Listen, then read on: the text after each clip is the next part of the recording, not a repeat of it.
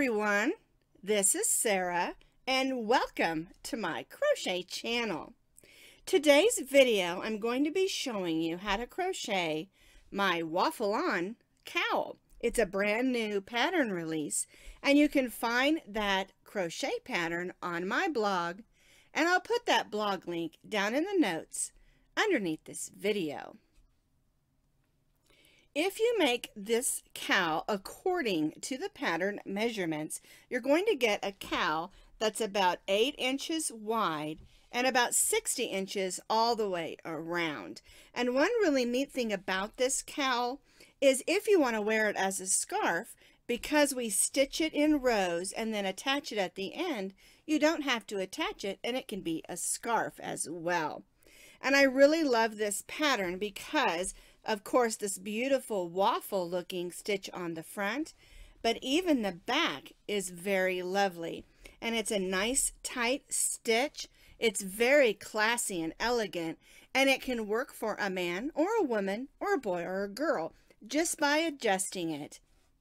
And the way that you will adjust this pattern is it measures 8 inches across and 3 chains equal 1 inch. So if you want to make it a little bit narrower, you can subtract 3 chains per inch. And if you want to make it wider, you can add 3 chains per inch. And if you want to make it longer, 2 rows equal 1 inch.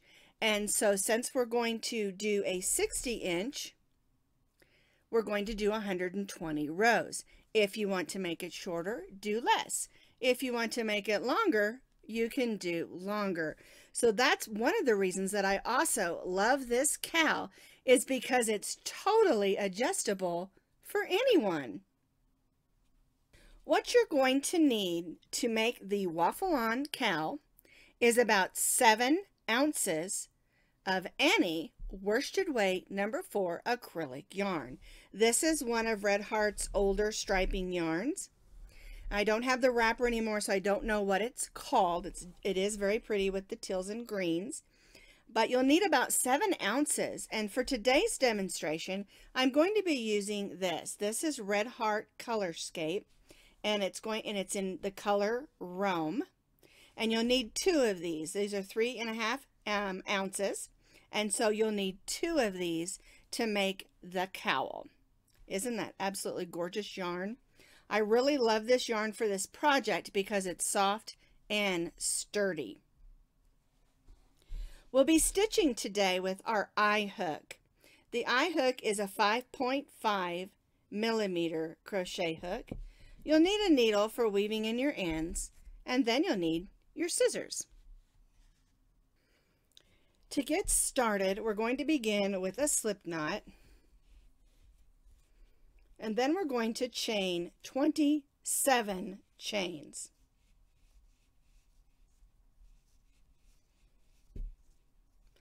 Now remember, if you chain 27 chains, you're going to get a scarf, or a cowl I should say, that is 8 inches wide. If you want to add inches to your scarf, you'll need to add 3 chains per inch. If you want to subtract the width of your scarf, you'll need to subtract 3 chains per inch. If you want your cowl to be the same size as mine, 8 inches wide, you'll need to chain 27 chains. So I've chained my 27 chains. I'm going to place a double crochet in the 4th chain from the hook. 1, 2, 3, 4. Yarn over, go in that chain, and pull up a loop. Yarn over, go through the first 2, yarn over, and go through the second 2. Now the chain 3 counts as our first double crochet, and then we stitched another one. So now we're going to stitch 1 double crochet in each of the chains across. And at the end of this row, you'll need 25 double crochets. This is our foundation row for our cowl. 1 double crochet in each of the chains across.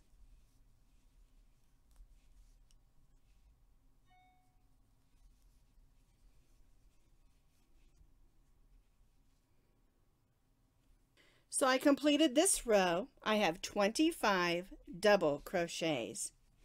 I'm going to chain 1 and turn. And normally when you do a double crochet or double crochet rows, you're going to chain 3.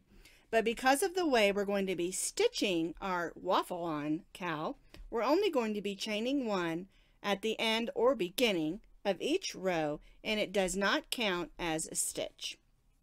All right, now we're going to be stitching a front post double crochet in this very first stitch. Yarn over, we're going to come down and go around that post stitch, pull up our loop, and finish our double crochet. And we're going to be doing this at the beginning of each row, and it's going to give us a nice edge to our cowl so we don't have to come back and add any kind of an edge. We're going to double crochet in the next 2 stitches.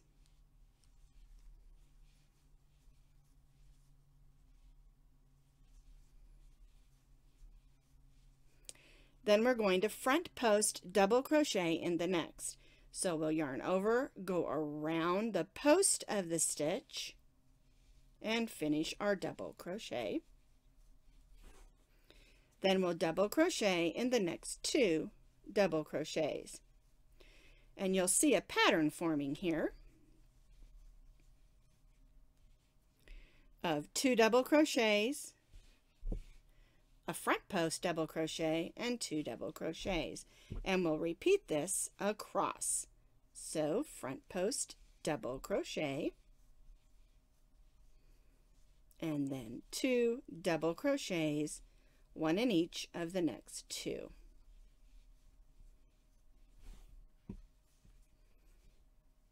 Front post double crochet, 1 in each of the next 2.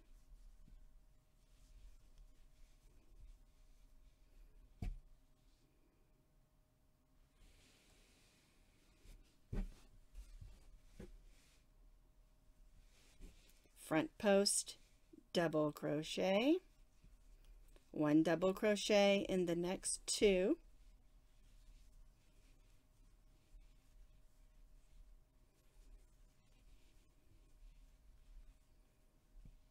One, 2, and then front post double crochet, and we'll continue this across this row. And you can see that pattern emerging of 2 double crochets between front post double crochets. I completed this row, 2 double crochets in between my front post double crochets. You're going to end with 2 double crochets, and then you'll have 1 stitch left, and that's our chain 3 that we started with, and we're going to front post double crochet around that chain 3. Usually we stitch up in the top of the chain 3, but we're going to go around it. So yarn over, go around, and I mean through the whole chain that's there, and stitch our double crochet and chain 1. So there's your row 2. We're going to turn our work, and we only chained 1. And on this row, we're going to be doing a back post double crochet and then 2 front post double crochets. And don't worry, don't panic, I'll walk you through it. So we're going to yarn over. We're going to go around that first double crochet post in the back and finish our double crochet. And take it slow. It can be a little clumsy at first, but it gives a nice edge to our cowl.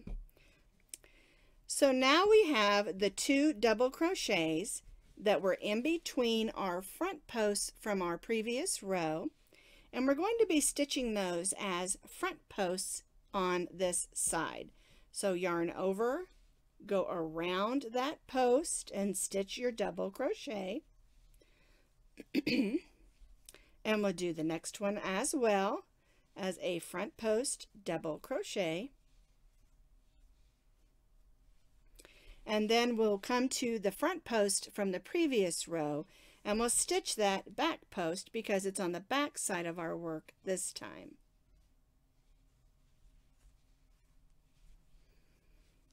And that's the way the pattern for this row will work.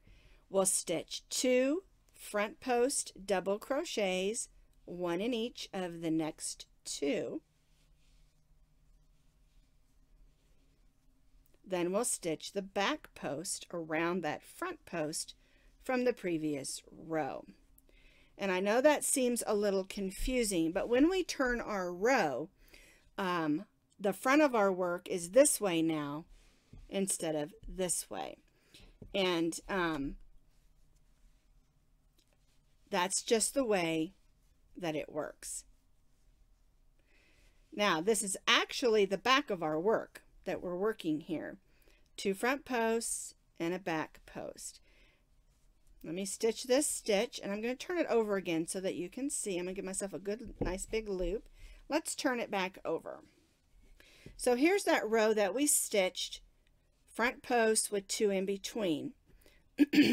They're front posts because they're on the front of our where we're working. It's not the front of our completed cowl, it's just the front of where we're working. All right, so then when you turn your work, we're calling these front posts because they're on the front of where we're working, but it's actually the back of the cowl. All right, so I hope that that explained it just a little bit better. And so the way this row 3 works is 1 front post around the next 2 stitches, and then a back post around the next stitch. And that next stitch is the front post from the previous row. And this is how we get that waffle looking stitch. And the waffle stitch refers to the way a waffle looks when you pull it out of the waffle maker. Has all those little indented squares. So let's go ahead and just work across this row, stitching those 2 front post stitches.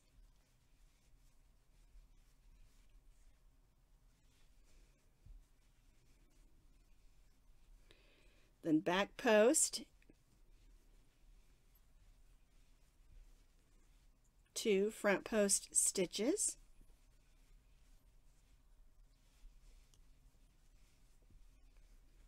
then a back post,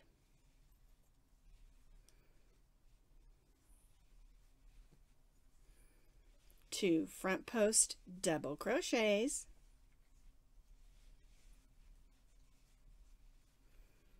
back post double crochet, then we're to our last 2 front post stitches, and now we're to our last stitch on this row, and we're going to stitch it as a back post. So we'll yarn over, we'll come around from the back and stitch that double crochet. And by doing this on these ends, again, you're going to get just a really nice edge. We're going to chain 1 and turn. And this is the way your row 3 should look. Let's do row 4. Row 4, we're going to yarn over, we're going to go around and stitch a front post on that first stitch. And then we're back to stitching 2 regular double crochets. Don't go around the post, stitch it in the top on the 2. Then we'll stitch a front post double crochet and then repeat this across. 2 regular old double crochets in the next 2 stitches, 1 in each of the next 2, and then the front post double crochet. 1 double crochet in each of the next 2,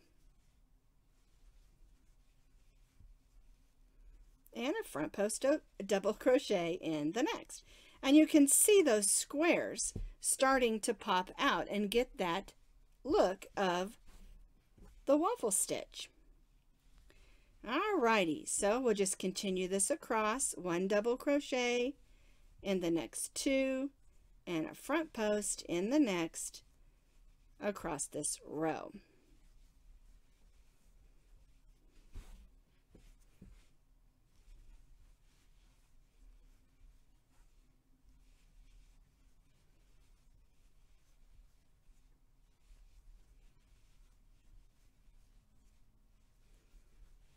And once you get the hang of those front post and back post double crochet stitches, this pattern is a breeze.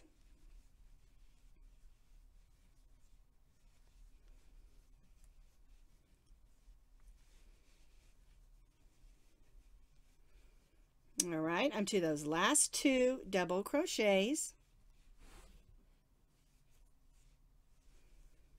And then we're going to stitch that last one around that stitch.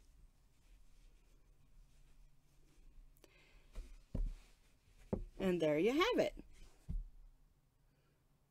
We finished up this row, and you can see that it's starting to look like waffle squares. All right, so let's chain 1 and turn our work. And now we're just going to repeat what we did on this row.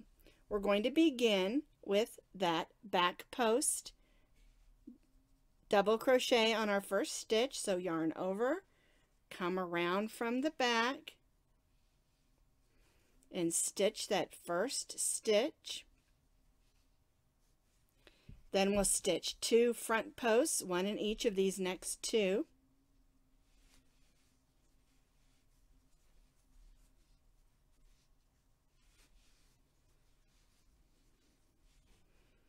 And then we'll stitch that back post, just like we did on the previous, or actually 2 previous rows. And then just repeat this across the row. 2 front post stitches, 1 in each of these next 2. And then a back post.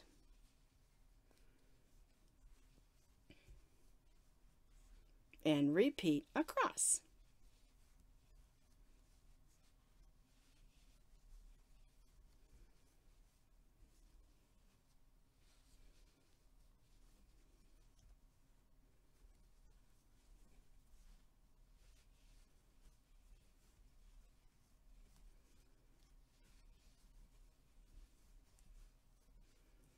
Two front post stitches and 1 back post stitch.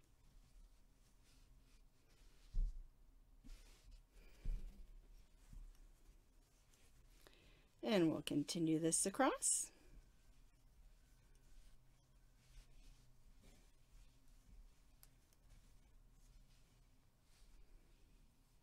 There we go. And just take your time until you're comfortable with your front and back post stitches. And if you're a little concerned about making the whole cowl at first, you can always practice with some of your leftover yarns until you're confident. Because remember, what I always say is that practice builds confidence.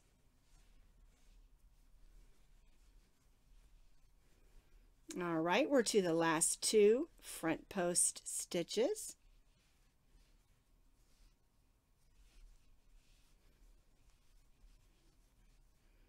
And now we're going to stitch that as a back post. That last stitch, we're going to chain 1 and turn. And this is how your cowl should look. This is the front. And this is the back. And I love both sides of how this cowl works out. What you're going to do is you're going to continue to repeat these last 2 rows with front post, 2 double crochets, front post, all the way across, chain 1, turn, and then you'll stitch the back post, 2 front posts, back post, 2 front posts, all the way across, chain 1, turn, and you'll repeat that until it's the amount of rows that you need. Now, if you're making this cowl according to the pattern that I have written, you're going to need to do 120 rows. because 2 rows equal 1 inch, and that's going to get you a 60-inch cowl. If you want it longer for, say, a really tall person, or you want it shorter because you're making it for a child, make sure you measure it out and add or subtract 2 rows per inch. But like I said, you'll just continue to repeat those last 2 rows that we did until your cowl is the length that you want it to be. I've completed my 120 rows of waffle stitch for my cowl, and I really love this yarn. Look at those gorgeous colors. Now, if you want to make this into just a scarf, when you get to your last row, go ahead and stitch a row of double crochet like we did at the beginning of this one, just so you'll have an ending row.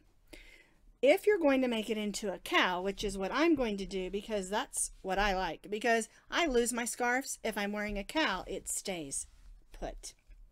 And so what we're going to do is put the 2 ends together. But before we do that, I want you to notice the sides of my cowl and how they kind of have a little bit of a ripple edge. It just has a nice edge, and we don't have to go back and put any kind of trim on this cowl. All right, so what we're going to do is we're going to put the 2 ends together. Now, I'm not twisting this cowl like an infinity scarf, but if you want your cowl to have a little twist in it, just take your scarf and turn it over, and then that will give you a little twist in your scarf, or your cowl, I mean. So we'll put the 2 ends together.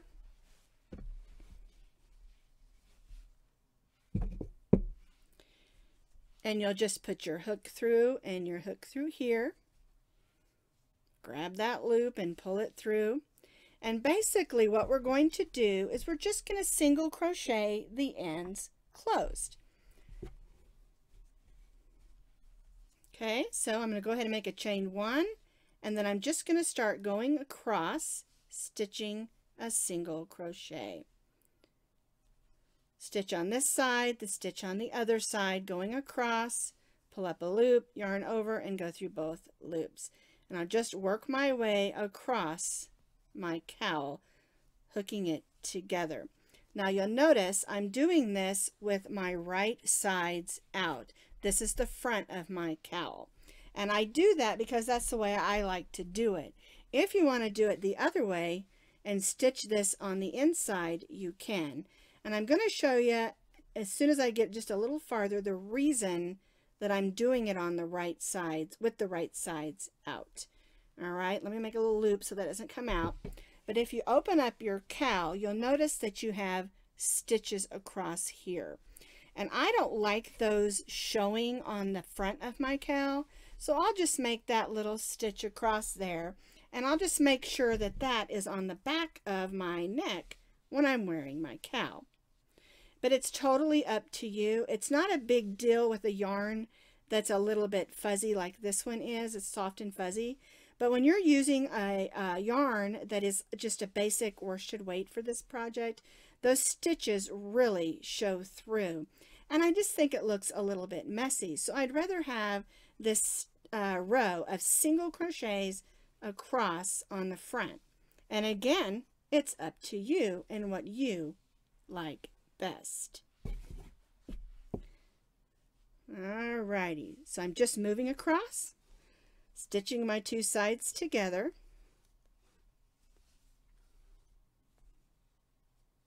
There we go.